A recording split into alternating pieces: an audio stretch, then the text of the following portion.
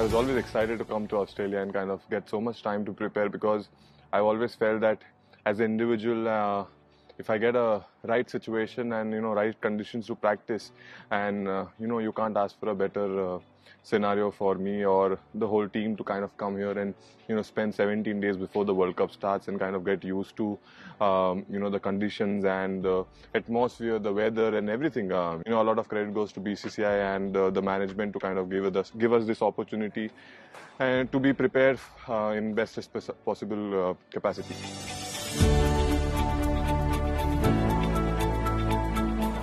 If you see on the high-end side, maybe that day, for me it was almost a satisfaction, satisfied day. It's not about the runs I scored, it's about what was my approach towards the game, what was my, what was the situation like, and how I adapted and kind of I played I think all 21 odd balls, and kind of almost 21 balls I played with middle of the bat. So for me that was more from a practice game point of view, that was more positive.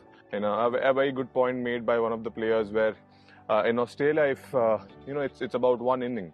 If you can get that inning early in the season when you are early in the tournament or even in practice game, once you get used to the condition, you can score a lot of runs. And even at the same point of time as a fast bowler, if you get used to the condition, you can exploit the condition. Kind of it really benefits the player if the player is keen to take on the responsibility and the challenge.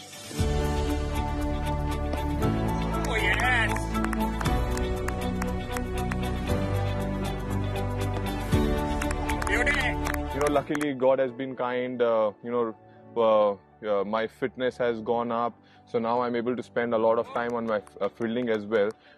Yes, I was natural, but for me I always wanted to be exceptional in my field. So luckily now with Dilip sir, our fielding coach, I'm able to spend some time and get those, especially the difficult ones. Easy when I'm still catching it, but it's that Hardik I knew used to dive around, stop the balls from 2 meters from here as well. So for me, it was the preparation for that, because once I get used to the fact in the game, it's just a reaction. And my goal this year is to come and grab a catch, which could be one of the best catch of my career. So yeah, I'm preparing for that.